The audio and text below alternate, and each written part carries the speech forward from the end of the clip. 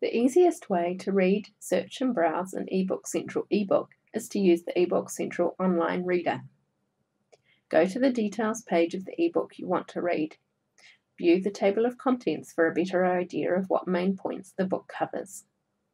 If you wish to go to a specific chapter, click the link or just click on the heading available for online reading.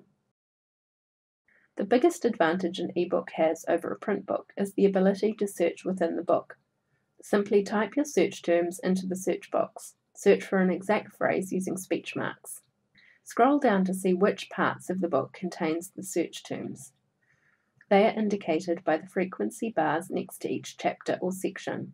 The bluer the bar, the more often your search terms are found in that section. If you click on the drop-down arrow next to one of these sections, you will see each page where our search terms are found and a contextual snippet.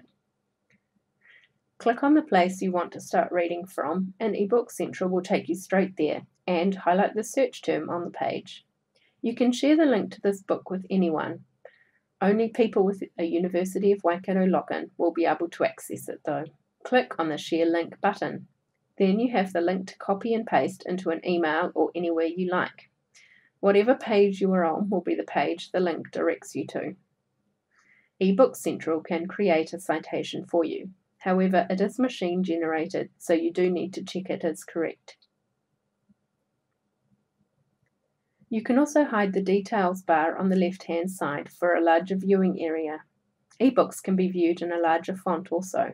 By zooming in or out or choosing zoom to fit page or page width, you can adjust the viewing to suit your needs. Navigation through the ebook can be done using the arrow buttons to go to the next or previous page, typing in a page number, or clicking on chapter links. We recommend you watch these videos. For more assistance, please contact the library.